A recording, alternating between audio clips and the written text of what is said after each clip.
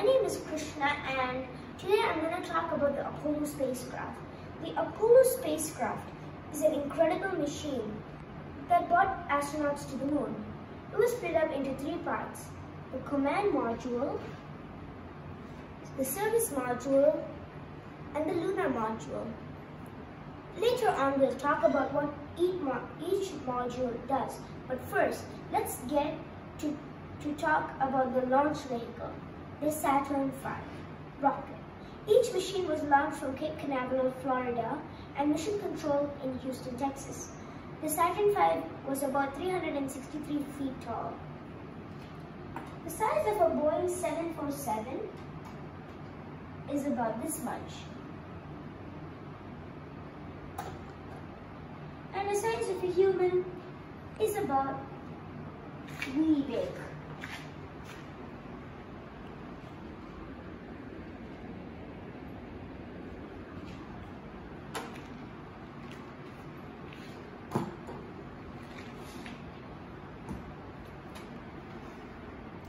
The Saturn V was split up into three stages. They referred each stage by a technical name. The first stage is called the S1C and was powered by 5 F1 rocket engines. The second stage was called the S2 and was powered by 5 slightly smaller J2 rocket engines, which were powered up by liquid hydrogen and liquid oxygen. The third stage was called S4B and was powered by only one J2 rocket engine. The actual spacecraft was stored at the top of the rocket. What lies inside is the lunar module, which takes the astronauts to the moon. The command module gives all the instructions to the Saturn V to steer and is a place where the astronauts stay through the remainder of the journey. This part at the top of the rocket here is the launch escape system. It takes the wee big command module away from the rocket in case of an emergency. Let's attach that back.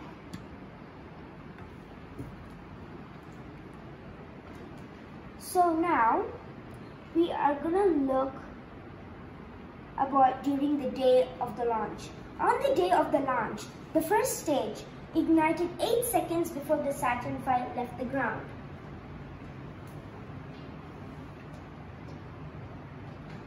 The astronauts will feel, during the launch, astronauts will feel as much as 4 Gs per second, pushing them back into their seats. It shuts off at 2 minutes and 42 seconds at about 62 kilometers. Explosive bolts detonate to release the first stage, letting it fall down to the Atlantic Ocean. Now, we are left with 2 rocket engines. Then, the second stage will fire up just as soon as the first stage has fallen into the Atlantic Ocean. It fires up for about 9 minutes and 12 seconds and it cuts off. Now we are left with the third stage. Now that the launch escape system is not in use, it comes off. This is what's left of the rocket. It fires up for a few minutes, and after that it stays in orbit, which is called the parking orbit at a height of 175 kilometers. It's just a short amount of time so that astronauts can check with controls if they're ready to launch and go into lunar insertion.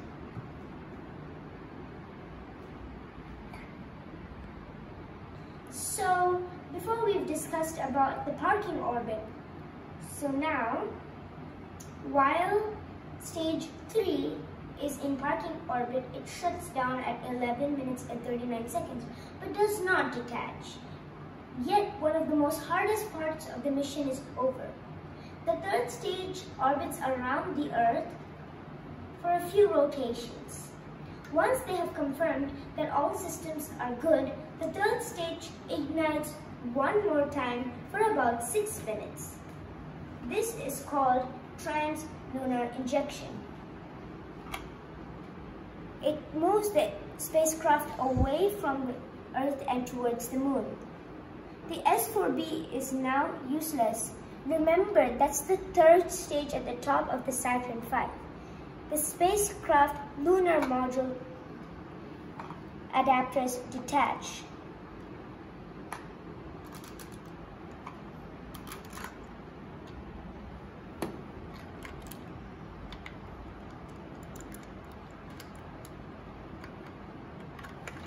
Now that they have detached,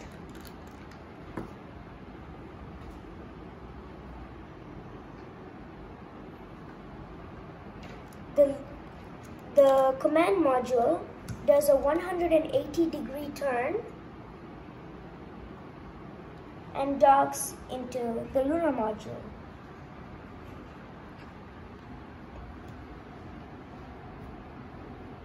The command and service module will be docked together for the remainder of the journey till the Moon. In space, temperatures are a lot extreme. There is a real danger of the spacecraft getting freezing or getting too hot. To prevent this, the spacecraft is put into a slow roll so that there is an even heat distribution. This was called passive thermal control, also known as the barbecue roll. After 3 days, and once all systems are go, it is time to enter lunar orbit. This is called lunar orbit insertion, LOI. As the spacecraft passes behind the Moon, the service module engine was fired up for about 6 minutes to slow the spacecraft down. At times like this, they will lose contact with mission control because they are on the far side of the Moon. But unfortunately, this is where a lot of the most important events happen. Now it is time for the main event. When the astronauts are ready, they climb into the lunar module. The lunar module now extends its legs. After making sure everything still checks out, the lunar module separates from the command plus service modules, also known as CSM. After moving 2 miles away from the command module, the engines fired for about 30 seconds. This is called descent orbit insertion. After 15 minutes, the engines fired up again for power descent initiation. They should find a specific spot to land, and because they have less fuel, they have to choose quick. Once they have chosen a spot, they land. Now the astronauts can climb down, plant a flag, do some science. This is a large-scale model of what is this. Here, you can see many features of the lunar module. Now that we've learned about the landing of the lunar module, we have to see exit, also known as re-entry back to Earth. So now, the lunar module is actually 2 pieces, okay? Remember that, 2 pieces. The descent stage and the ascent stage. Most likely a math. During landing, the descent stage takes us back to the Moon's surface. but now it is useless and dead weight, so it will be left on the lunar surface. When it is time to leave, the ascent stage fires up for about 15 seconds.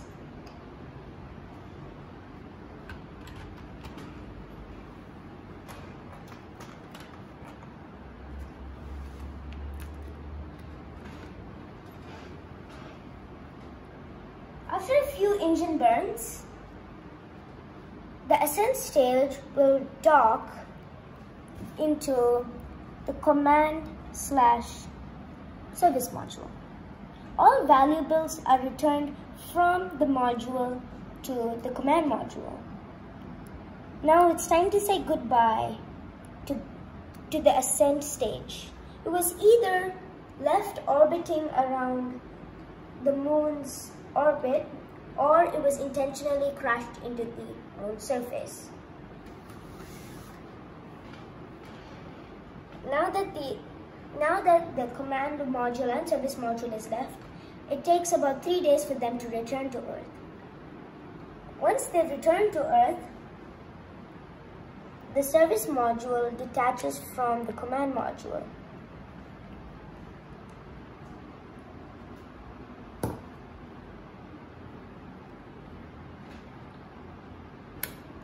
So you can see the command module detaching.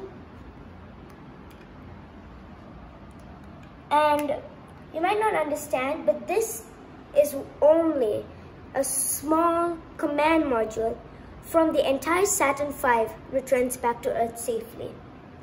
So once it separates,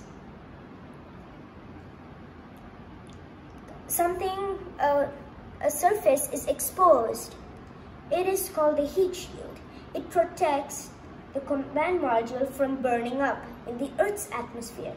So once it comes down with a lot of force. 175 meters above the Earth's surface, the parachutes deploy and finally splash down. 500,000 miles of going to the moon and 25 million spectators watching it. We have made it. Thank you.